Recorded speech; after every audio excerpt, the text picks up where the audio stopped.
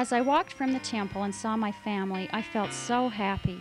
I had just been sealed to a worthy and righteous priesthood holder. I made the right choice. I've prepared my whole life for this experience. The spirit I felt as we knelt at the altar helped me to know that all my choices and trials had prepared me for this moment.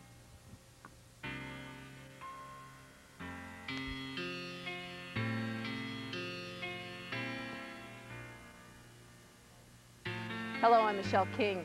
Behind me is the construction site of the Bountiful Temple, and in less than 2 years, when this building is completed, it will be dedicated by a prophet of God as a holy temple, and as a house of the Lord, it will be one of the most sacred spots on earth. Pretty amazing that such a special building is just down the street from where we live. The construction of this and many other temples around the world has probably created some questions in your minds, questions that can and should be discussed with you. And as your questions are answered tonight, we hope that you'll allow the Spirit to help you understand, so that when you leave this fireside, you can leave with a greater desire to experience the eternal blessings that await you inside the house of the Lord. What's done in the temple besides baptisms for the dead? How are bad people kept out of the temple? What does the temple clothing stand for? How many temples are there now in the world? We're about to be married. Why couldn't I go to the temple before now? Why do we have temples? I think we have temples to perform work that needs to be done for those that have died. And also so we can go and be sealed to our families for eternity. I think probably the most important reason why we go to the temple is so that we can get our endowments taken out and perform the ordinances that we need to make it to the celestial kingdom. We have always had temples, and at times when there weren't any, the Lord took prophets to secluded mountaintops to give them instruction. The temple is so important that we have 45 temples in the world, and more are being built all the time so that people all over the world can have these opportunities. To get back to our Heavenly Father's presence, we need to give certain answers to the angels. Those are learned in the temple. We also need to have certain ordinances to reach the highest degree of the celestial kingdom and the presence of the Father. Is the Salt Lake Temple the only temple with a Holy of Holies room? The Holy of Holies is a room in the temple that is set aside for prayer and contemplation by the Lord's prophets. It is the most sacred place in the temple. In the Salt Lake Temple, a room is permanently set aside as the Holy of Holies. It's next to the celestial room. Each of the other temples has regularly used rooms that can be used as a Holy of Holies as needed. Where do we get names for doing temple work for the dead? They have different people, the people who are called them, or genealogists who go to the different places, like to England or places like that, and they get the names and bring them back, and then they go through a long process of entering names into computers and on cards, and then they're finally sent to the temple to have their work done for them. Besides the name extraction program, each of us can search out the names of our own ancestors and submit them to the temple for ordinance work. By doing this, we can help link families together as part of Heavenly Father's plan. What happens when someone does baptisms for the dead unworthily? I think that the person you're doing it for wouldn't be punished for your sins. You know what I mean? Because they still, they still have, I think they would still receive the blessings, but I think I receive blessings when I go and do baptisms for the dead, and I think you wouldn't be worthy of receiving those blessings, like the spirit you feel, or the blessings you receive for doing the work. First of all, I think if you're not worthy to do them, you shouldn't even be there in the first place. And if you do, you're going to be held responsible for them. And no one might know, not know, no one will know right now, but someday you'll be held accountable for it. A temple ordinance for the dead performed by someone who is unworthy will be valid if it is accepted by the deceased person, but the person who does the work unworthily will be held accountable. What is meant by washing and anointing? Washing and anointing is a temple ordinance that symbolizes physical and spiritual cleansing. I've heard about temple endowments. What are they? I think it's an ordinance where, or a holy rite, that we're allowed to make covenants with the Lord and receive spiritual blessings and make promises that we'll do certain things like keep ourselves worthy and charitable and do the things that the Lord would have us do. And in return, we receive blessings and the ability to go to the celestial kingdom and be with Lord.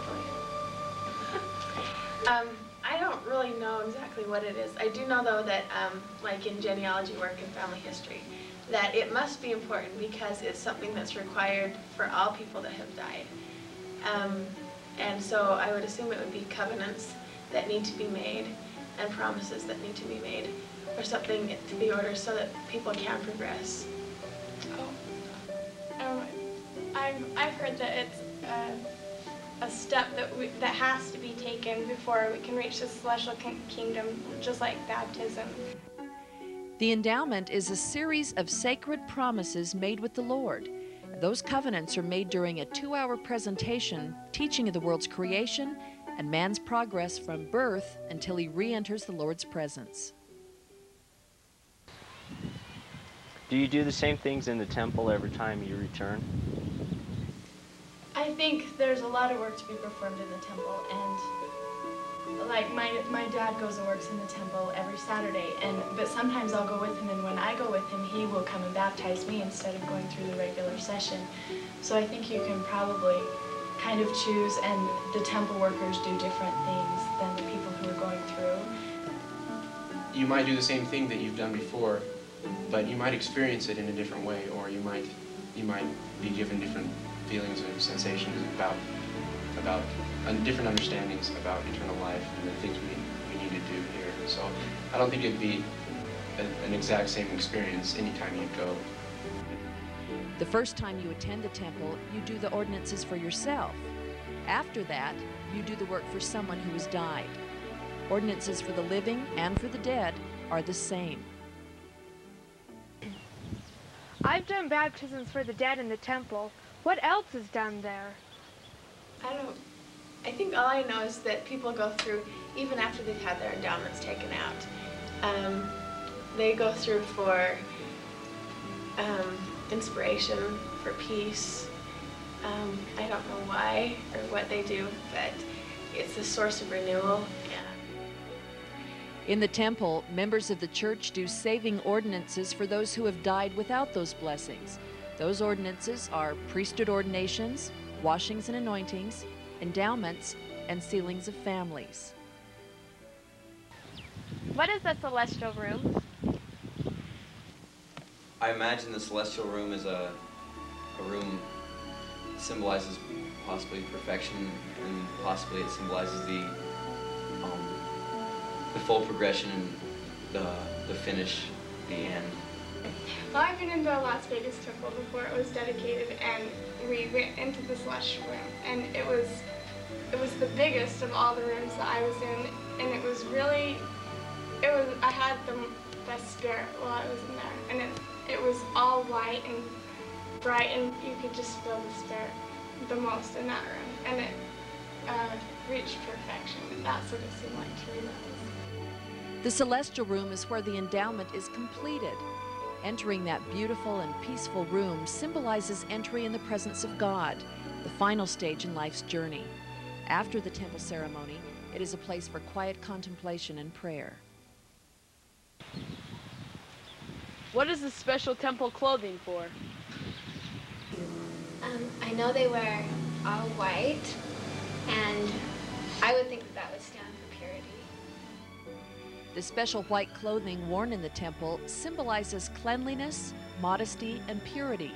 It serves as a reminder of many of the things taught in the temple, and when everyone is dressed alike, they appear equal in the sight of the Lord. Why do my mom and dad wear temple garments? Well, garments represent the covenants you've made. And when you receive your endowments, those special gifts from God, it's important that you do something to represent your commitment. And I think part of it is for protection against sin and against the temptations of the world. I've heard stories, where people have been in accidents and they've been injured everywhere except where their garments were covering, and I think that's part of the blessings. Garments are also so you can always remember who you are. If you always have your garments on, you're not going to want to go out and do something that's not wrong. You're going to realize that you're a member of this church and that's who you are. Why can I go through the temple before it's dedicated and not after? To me, before a temple is dedicated, it's just a beautiful building. Because, but then when it's dedicated, it becomes the house of the Lord, which makes it much different. And so before we can go through, we can go through the building, but when it becomes, I think when, it officially becomes the house of the Lord, then it becomes much more sacred. Until it's dedicated, a temple is just a beautiful building. But once the dedicatory prayer is said, the building becomes a sacred place where the Spirit and presence of God can dwell unrestrained by worldly influences. If I'm worthy, why can't I go to the temple now? I think it's important that we have a deep testimony of why we're there.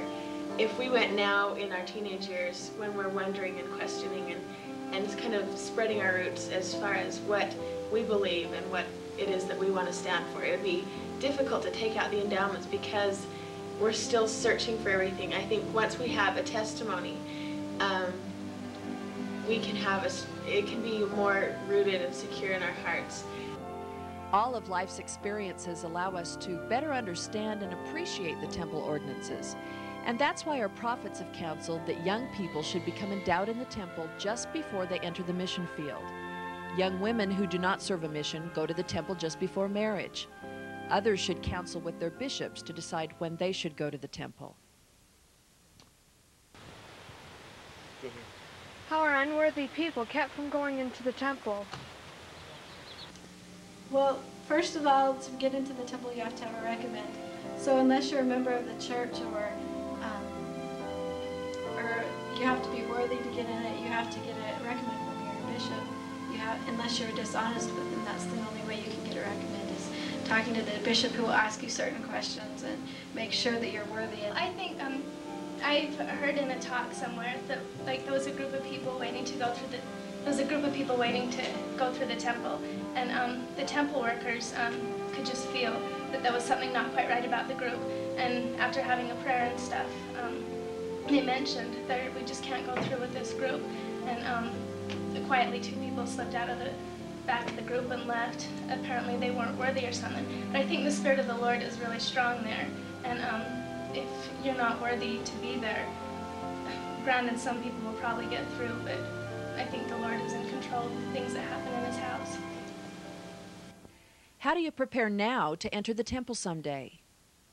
I think the way we prepare today to go to the temple is by developing a close relationship with our Heavenly Father and with our elder brother Jesus Christ, by praying and reading our scriptures and making the decisions they would have us make.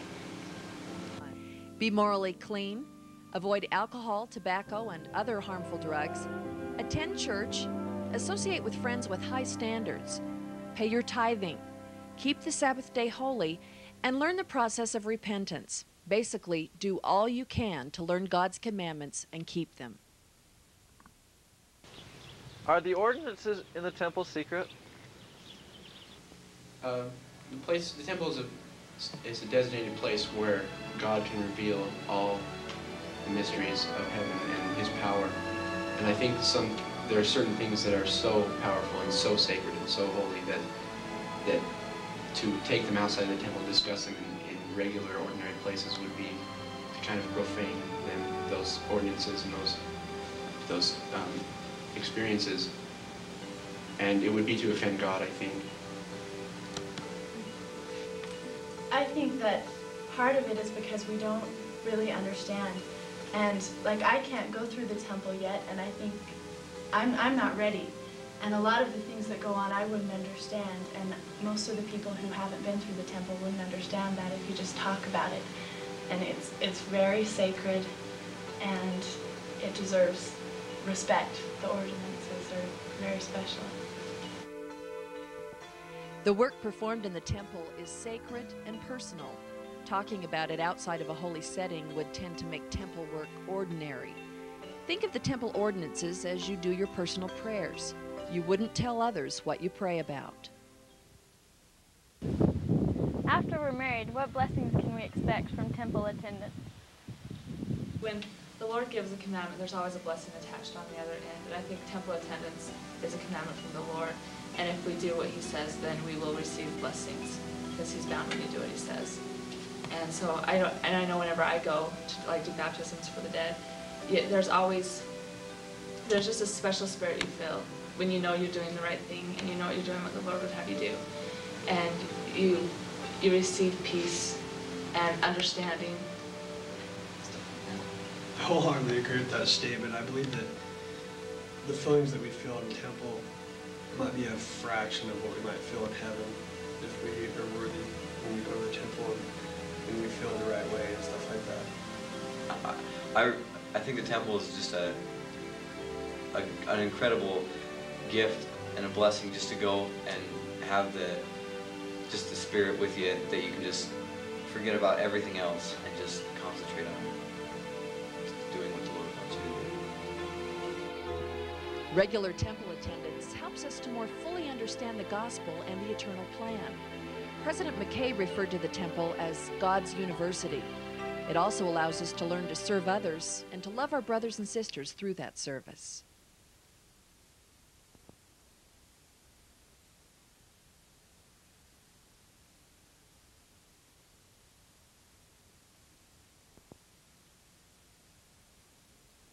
We hope that your questions about the temple were answered here tonight, but if you have others, be sure to talk to your bishop, your parents, or your youth leaders, and they'll be able to help you with the answers.